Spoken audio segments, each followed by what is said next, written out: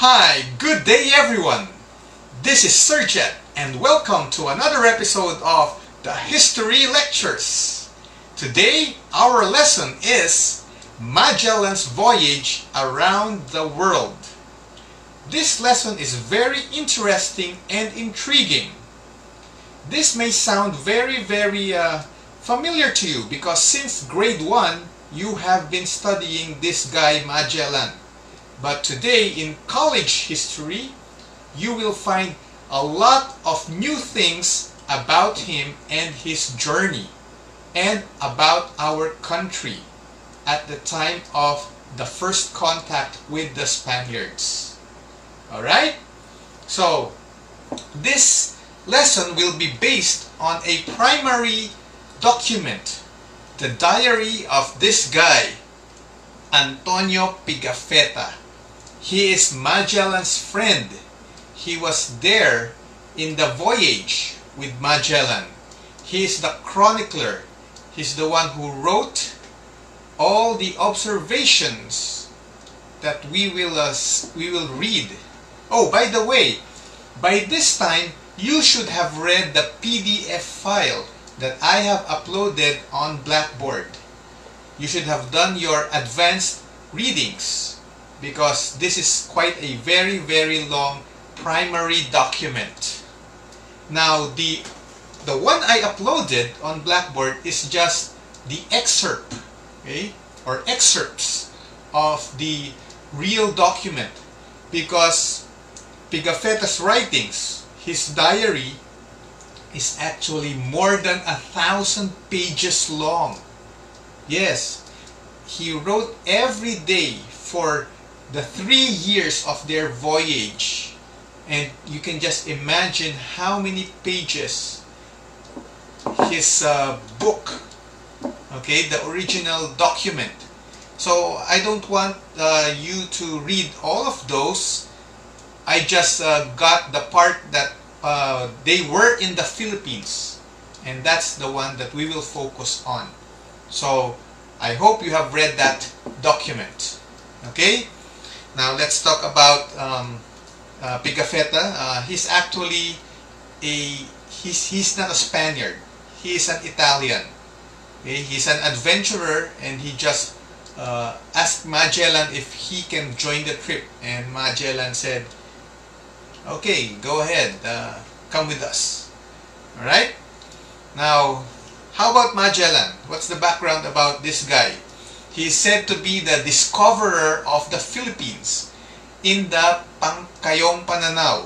In their perspective, in the European perspective, they are the ones who discovered the Philippines. But as I have mentioned in our past lesson, before Magellan, the Malayans were already here. So it's the Malayans who discovered the Philippines. Now, Magellan is not a Spaniard. He is actually a Portuguese. Okay, so Portugal is a little country beside Spain. Okay, so he is actually at first an enemy of Spain, but he defected. He changed teams, and so he is now with the Portuguese, with the Spaniard king. Okay, the one who funded his trip around the world. He had a disagreement with the Portuguese king, so he changed teams. He went to the rival country, Spain, and so he's now working for the king of Spain. Now in those times, there was a big rivalry between Spain and Portugal. These two are the world powers. Okay, and so they had this like a big contest, or who has the bragging rights, who's the better kingdom in exploring the world, in getting the riches of the world, in conquering the unknown places of the world. That was in the early 1500s when Spain and Portugal had that rivalry on who controlled the world, who controls the seas, in particular the oceans. So it's a naval rivalry. Now don't you know that Magellan was already here in Southeast Asia 10 years before the discovery of the Philippines in 1521? 1511, he was already in Malacca. And Malacca is over here in present-day Malaysia. There's a narrow body of water here called the Malacca Strait, and over here there's a dot there, the city of Malacca, near present-day Kuala Lumpur, which is a spice market. Okay, so imagine it's one of the finest spice palenque in the world. And Magellan was there in 1511 to conquer it. So he was actually shopping there for the Portuguese, okay? Shopping for spices, and then he thought of the idea of instead of shopping here, I'll just get this for the Portuguese king. And so he conquered the Palenque and named it part of the Portuguese Empire, and that was 1511. Now he doesn't know yet that there is an archipelago over here. Okay, so the Europeans, Magellan and others, came from this direction. They went to Malacca to do their shopping for spices, but they don't know that beyond Malacca there are many more islands that have better spices, and not just spices but also gold. Okay, and one of those islands is called the Moluccas Islands, over here in southern Philippines, in present-day Indonesia. So they just heard stories about Malacca, but they have no idea about the Philippines. All they know is that they are shopping here in the giant spice palenque of Malacca, and so they got this for the Portuguese king, and so the Portuguese control the spice market. Okay, so it's just around the corner. He doesn't know that the Philippines, just a little sailing, he would be in the Philippines. So what happened after he conquered Malacca? Let's introduce you to another character in the Voyage of Magellan. This guy is the interpreter of Magellan during his trip here to the Philippines. Now, where did he get the interpreter? He got it in Malacca, because aside from a spice market, Malacca is also a slave market. So Magellan took home to Europe a slave boy, a Malayan, brown-skinned, okay, made him his alalay, brought him to Europe and named him Enrique. And in Europe, he taught him how to speak Portuguese and Spanish. So this guy grew up in Europe, okay, a brown-skinned boy in his teens, probably when Magellan embarked on his voyage. That was around almost 10 years after he got Enrique from Malacca. That was in 1519, and he was very handy in the expedition, because Enrique could speak the language of the people whom Magellan met here in the Philippines. Now, how did that happen? That he can understand the language of Raha Humabon, Lapu-Lapu, and all the natives, because some historians theorize that Enrique must be from the Visayas, not really from Malacca. He was taken from the Visayas to Malacca as a commodity. So in the old times, the slave trade is legal, and so some merchants would get slaves and bring them to the market. And Malacca is the big slave market, and they get their slaves from all over, and one favorite place that they get slaves is from the Visayas, okay? According to some historical documents, that Visayas is the Visayan villages were raided by some Moro people from Mindanao, and they get slaves out of the raids. And maybe, okay, just maybe, but a big chance that a product of those Visayan raids is Enrique, who found his way to Malacca, and Magellan bought him or got him from Malacca, taught him Spanish and Portuguese, and when they arrived here in the Philippines together, okay, Magellan and Enrique could understand and interpret the language of the Visayans whom Magellan met. Makes sense, okay, makes sense. But we are not 100% sure. But there is a big chance that he is a Visayan, a Filipino. Now, Enrique de Malacca is said to be also the first guy or the first man, okay, to circle the world. Not Magellan, because Magellan died in the Battle of Mactan, and not Elcano, the successor of Magellan in leading the expedition back to Spain. When Elcano and Pigafetta arrived in Spain, okay, they were credited as the first batch of people to circle the world.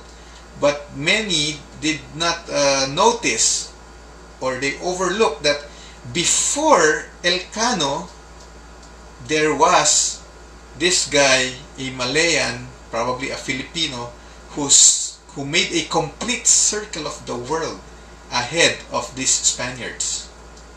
Now, how did that happen? I will show you a very simple illustration on how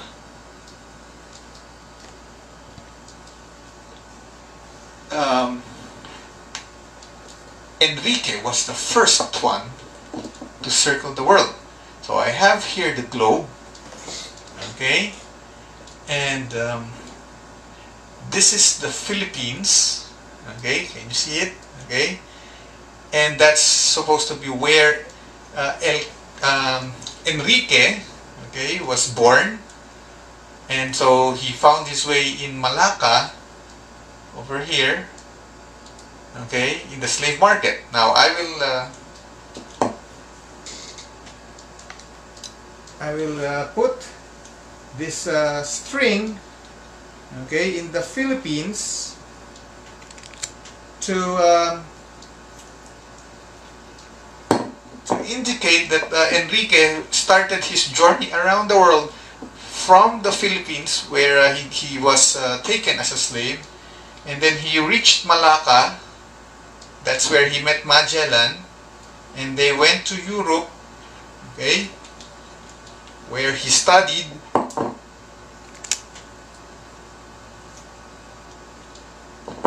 okay, here in Europe, in Spain, okay, and then Magellan defected from Portugal to Spain and started the expedition around the world with Pigafetta, with Elcano.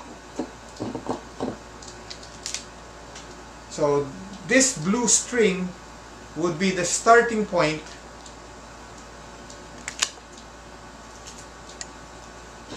okay, of Magellan's journey.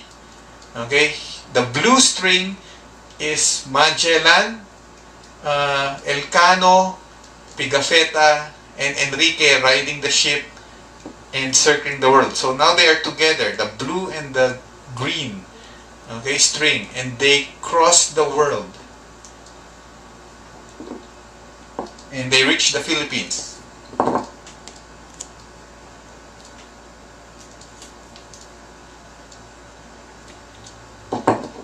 Okay, by the time they reach the Philippines, what do you notice? The blue string is just halfway around the world. Okay? Who is the blue string? Elcano. Okay? Pigafetta and the Spaniards. Just halfway around the world. From Spain to the Philippines, just half of the world. The blue string wrapped around the world. Half only. Okay? Halfway. But look at the yellow string. It's now a complete circle. By the time they arrived here in the Philippines, yes, correct, Enrique de Malacca has completed the circling of the world. Now, Magellan died in the Battle of Mactan, but Elcano continued the trip, okay, and by the time that Elcano reached Spain, okay, he made a full circle, but this guy Enrique de Malacca circled the world ahead of him. Okay? So, who is the great one? Okay, who's the first guy who circled the world? It's not a Spaniard, but it is a Filipino or a Malayan. We're not sure if he's Filipino, but we are sure he is Malayan, brown skin. The first man to circle the world, Enrique de Malacca. Remember that. Okay, so let's continue. Alright, there we go. I'm giving you the context, okay, of the journey, and later on we will have another seat work. So let's talk about the journey. Magellan's mission for Spain, began in 1519, is to discover a trade route going to the Moluccas, the Spice Islands, which is over here. I pointed that a while ago. It's in south of Mindanao, present-day Indonesia, the color blue area here. That's where you find the Moluccas, because the existing trade route was controlled by the Portuguese. This is Malacca, okay, and Spain and Portugal is somewhere here. Okay, we don't have enough space, so I just placed it here. And Portugal goes to Malacca going this way, okay, and Spain, if they want to get spices, go shopping also to get spices in Malacca, must go this way, but the Portuguese blocked this highway. They call it the Portuguese highway. Only Portuguese people can pass through this way, going to Malacca. Okay? You want to go to the Moluccas, you have to go this way also, but the Portuguese patrols this ocean and nobody passes here. They monopolized this ocean. It's Portuguese owned.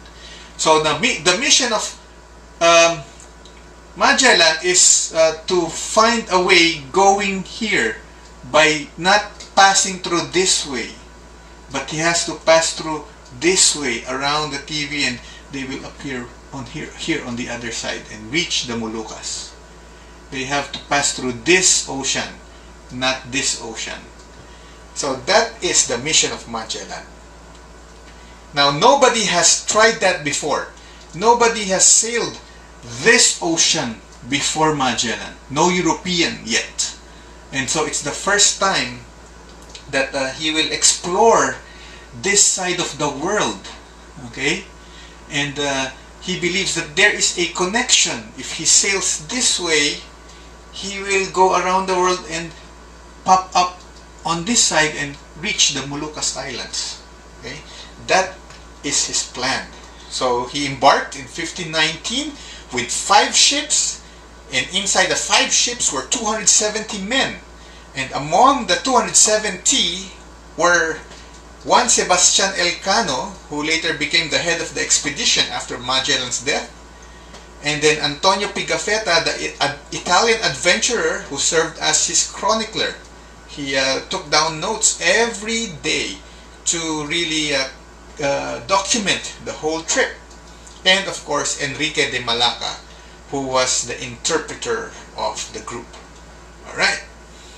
Now, it was a very, very long trip, and more than 1,000 pages of Pigafetta's writing, but I will just summarize the events that happened before they reached the Philippines.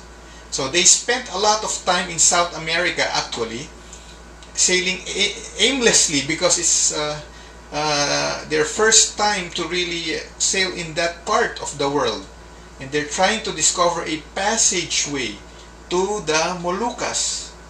Okay, so because they spent so much time, more than a year or almost a year, in South America trying to find the Pacific Ocean, some of the men staged a mutiny. They got angry at Magellan and said, this guy is crazy, let's go home. And Magellan said, nobody should go home, everybody will continue with me in this trip. And so those who were disobedient to Magellan, he beheaded them. Wow, this guy is really tough. Okay? This guy is a fierce man. This guy Magellan. And the other mutineers, he left them in South America. Okay? He marooned them,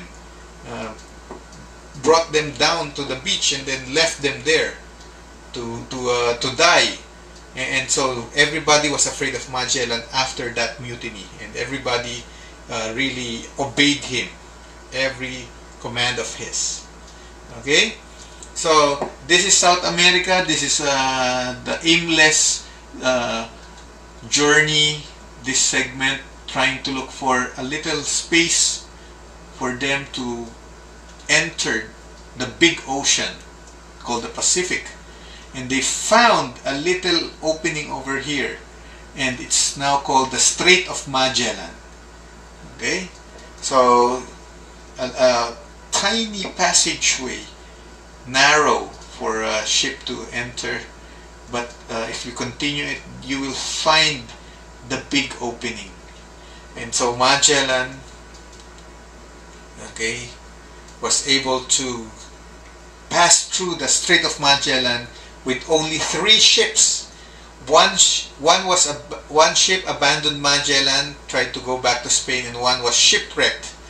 And so the 3 remaining ships, 1, 2, 3, out of the original 5, was able to enter this ocean and cross it, going to this part of the world. And that's around 1520. Okay, and so the Strait of Magellan was named after the discoverer, Magellan, and it led to an ocean. And the ocean, okay, is named Mar Pacifico. In Spanish, it means Pacific Ocean. By the way, in Spanish, the C, when followed by an I, the C makes a TH sound. So you don't say Mar Pacifico, but you say Mar Pacifico. Okay, TH, Pacifico. Or Bonifacio. Okay, Marcelo.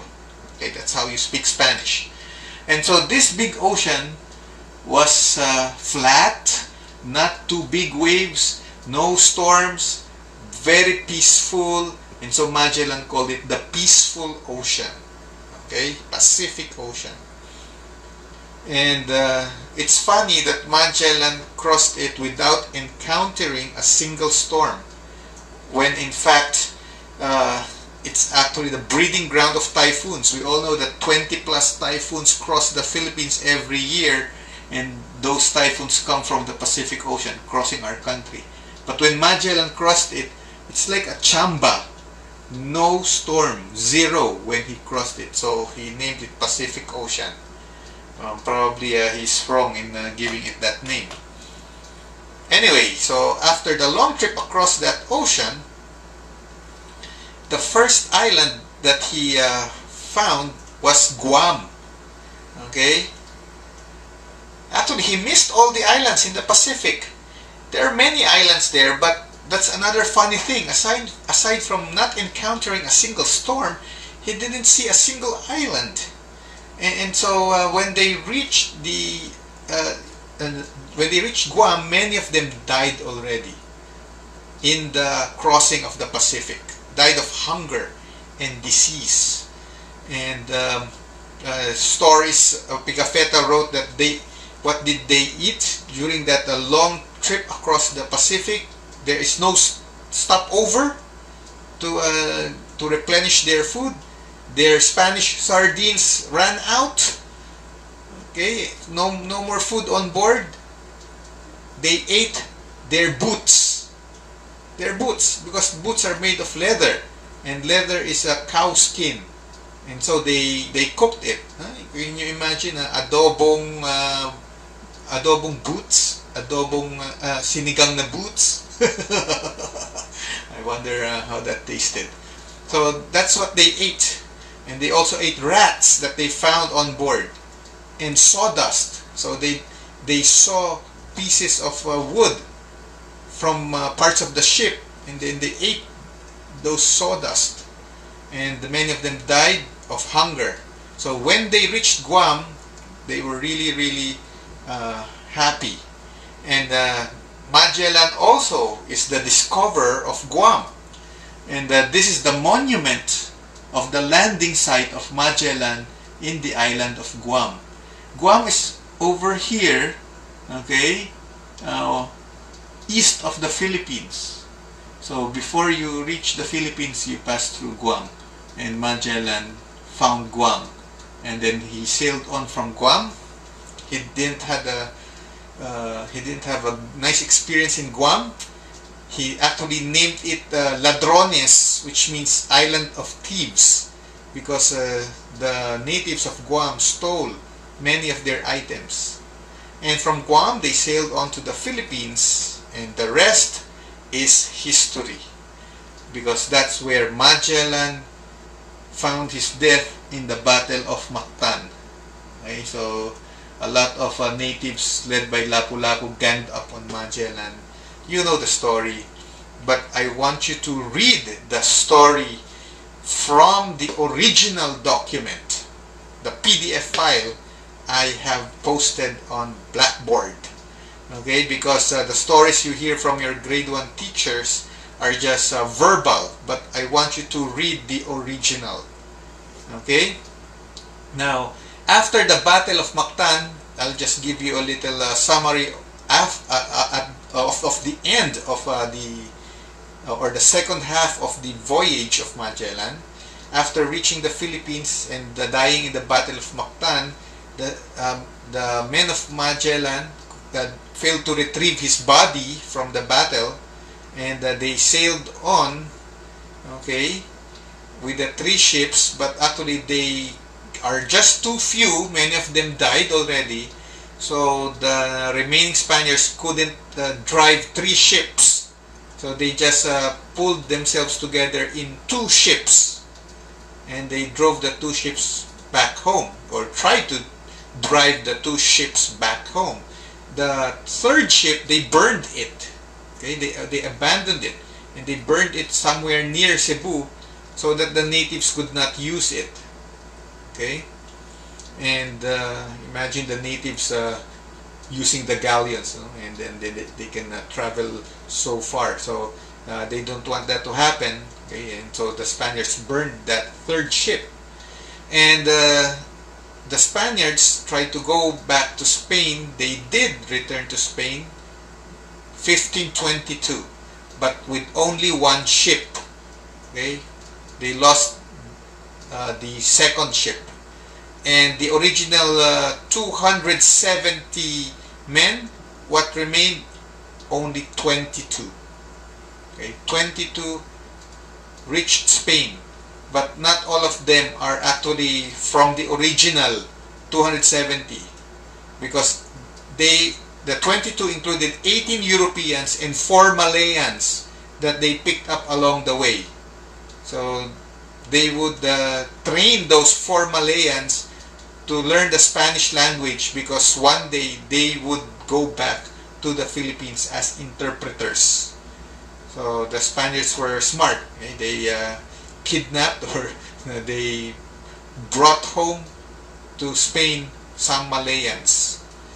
And Del Cano, others spell his name Del Cano, others spell it El Cano, and Pigafetta were among them.